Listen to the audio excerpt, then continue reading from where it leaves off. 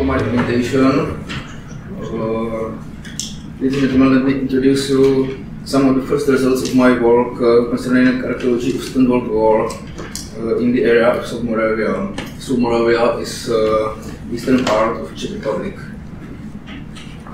First, I'll talk briefly about Festung Brünn and the city of Brno itself. Brno, or Brünn in German, is the capital city of region of South Moravia. For Germans, it was important crossroads of railways and important industry center. Especially significant was an arms industry. For that reason, it was fortified by German army at the end of the war. This fortification, instead of third fortifications, managed to turn Brno into unconquerable Festung Brünn. There are two reasons why I have focused on Festung Brünn, whereas both have played the same role. First, several rescue excavations have unearthed several hundred meters of trenches, making the whole fortification system one of the finest examples of excavated fortifications in Czech Republic. Second, in the last year, Czech Office for Surveying, Mapping and Cadastre have published historical photos from 1940s, which at least partly depicts an area of Brno and its surrounding. Now I am going to briefly talk about history. Trenches around Brno were dug because of two reasons. At first, they started to be prepared during December 1944, when front line was closing near to the area of Czech Republic. Those are the trenches which constituted Festung Brünn. However, several trenches on the northern border of the city were dug at the end of April 1945, when the front stopped here for several days. This break in fighting allowed to build trenches here. Liberation of region of Morava and Brno is connected to Bratislava-Brno operation, which aimed to conquer the whole area of South Slovakia and South Moravia. You can see advance of the front here. Whole operation started on 25th March at the Brno River in North Slovakia and reached Moravia on 5th April. Brno was seized after heavy fights on 26 April 1945. However, Festung Brünn was not much used during these fights.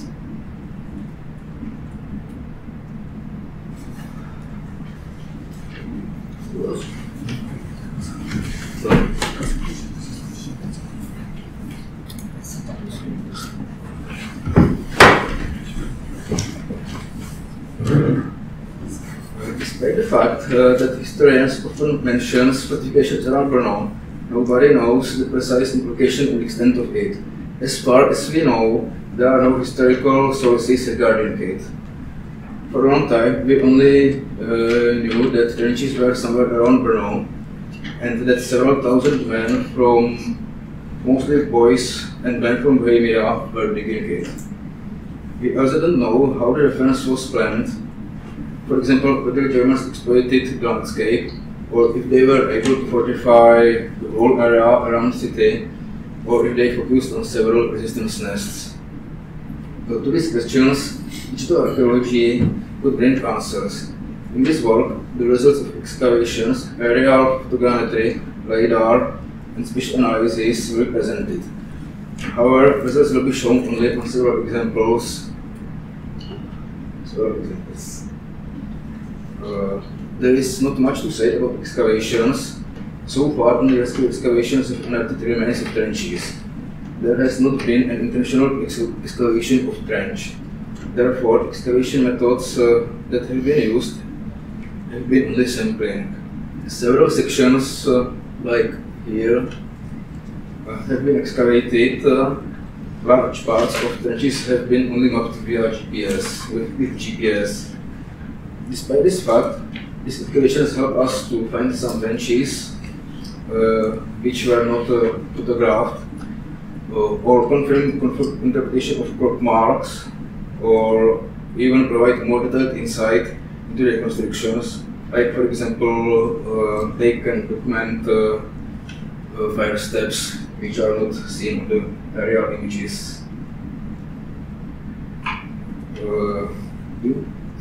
We may distinguish two main categories within the aerial photographs: contemporary and aerial photographs. Contemporary images could be found on web-based orthophoto maps, which could be found on Google Maps or their Czech variation mapit.cz. These photos are useful for observation of actual built-up area, which show us the degree of destruction of trenches. However, crop marks or even preserved trenches can be rarely found on these images. Historical aerial photographs are the most important source of the data. Thanks to work of Czech Office of Surveying Mapping Cadastre, we can use historical images from the years 1946, 1947, 1948 and 1953. However, only photographs from 1953 depicts the whole area of Brno. The former photographs depicts only parts of the city, as we may see on the map, especially southwest border of the city and east and south of the city. On the other hand, these photographs have better resolution than those from 1953, and they were taken soon after the war, when more trenches were still preserved. Generally speaking, the survey started in close proximity to sites not thanks to excavations, then it continued to cover the whole area of Brno. The last source represents LiDAR, or aerial laser scanning. Thanks to laser scanning, we have the fifth generation of digital terrain model in Czech Republic, which uses triangulated regular network with 2-meter resolution. In case of favorable conditions, LiDAR can detect swabbing trench. However, LiDAR is useful especially because of the mentioned digital terrain model, which have been used for spatial analysis. All available data have been gathered in ArcGIS software, which have been used for further processing. At first, the data from excavations have been uploaded in the form of shapefile polyline. Then, orthophotos and digital elevation models, which depict trenches, have been uploaded, and then two shapefiles have been created. First one has been used for digitalization of unquestionable trenches. This means that trenches which were either preserved at the time when photographs was taken, or crop marks of trenches which have been confirmed by excavation. The second one, shapefile, has been used for digitalization of uncertain trenches, thus trenches which are known only in form of crop marks. Also, the extent of former Brno and southern villages have been digitalized. The aerial images from 1953, which depicts whole city, have been used for over digitalization. However, if there were trenches nearby the built-up area, and if there is older photograph available, this older image has been used instead. Here you can see an example of digitalization of part of trench system. On the output map, the colors combine different state of preservation or source data. Red trenches here were registered during excavation. Here is a plan from excavation. Yellow trenches can be found on LiDAR, and therefore they are preserved nowadays. They are here and hopefully seen here a little bit. Brown trenches were preserved when historical photo was taken, like here and let's say here. And the green trenches were documented thanks to group marks only on those photographs. Spatial analysis, at this moment, spatial analysis help us to determine the relation between trenches and landscape. Also, they can determine the combat value of this fortification. Especially two spatial analyses have been used. Slope, which supports digital elevation model in landscape analysis, and viewshed, which can show us what defenders could see from trenches. Several offsets of different heights of observer and target have been tested.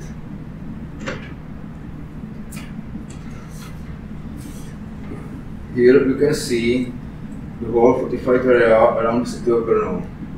There have been around 1,400 meters of trenches registered during excavations. Almost 1.5 kilometers of trench is preserved nowadays. It's here, and partly here and here. Historical photographs depict more than 13 kilometers. 5,050 meters were preserved at the time when photos were taken. So overall length of documented trenches is more than 15 kilometers. We may see that especially south edge of city was heavily fortified. There are at least 2 lines of trenches, perhaps here too.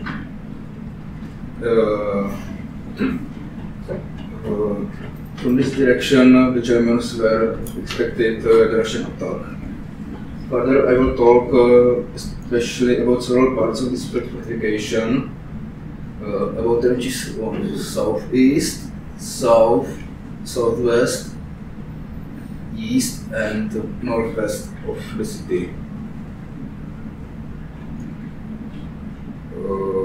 Here only 2 examples of digitalized trench.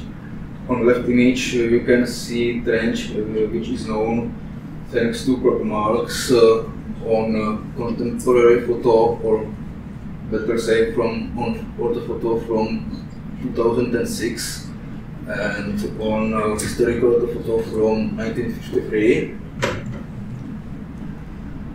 On right there is example of preserved trenches which are visible on LiDAR, still part here, for example, or here, and are also well photographed on aerial image from 1953.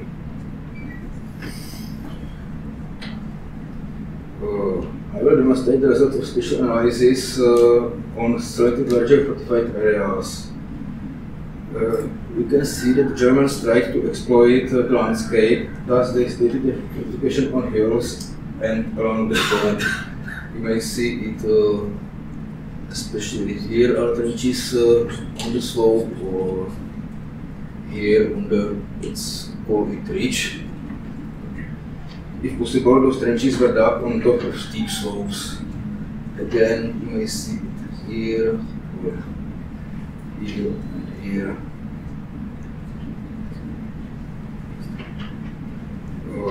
Another example is on the left. Again, trenches stated in let's say hilly area north of Brno. However, there are no suitable hills south of Brno, as you can see on the right.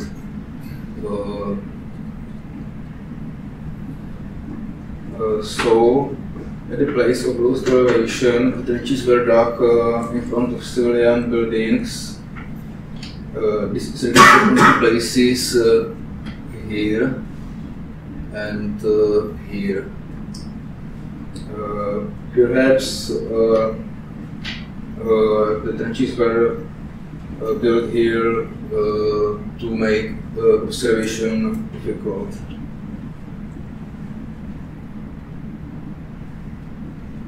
Viewshed show us that really large areas could be observed from the trenches. For creation of the one we can see, only trenches from aerial photographs were used. The height of the target has been set to 1.8 meters, and you may see that really Germans could observe really large area in front of their trenches.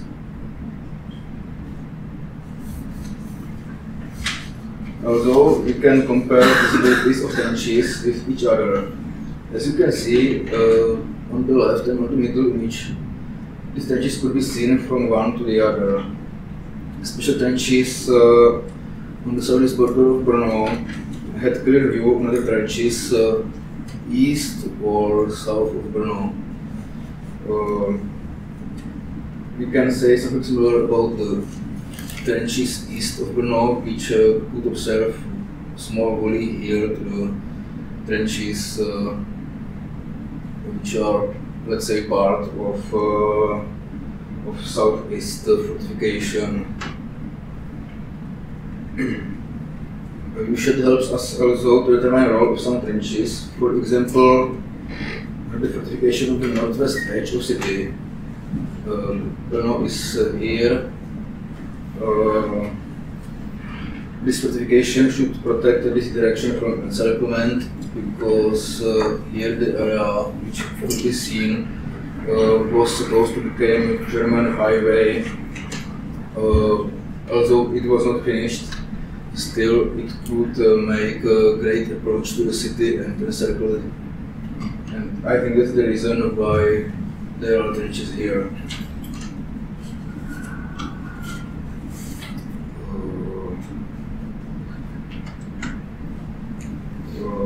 This slide shows us that really large parts of Festung Brünn have been disturbed recently due to the construction works. We may suppose that there is nothing left of the trenches south and southeast of Brno. We may see highways or buildings that are on spots where trenches have been. So we may.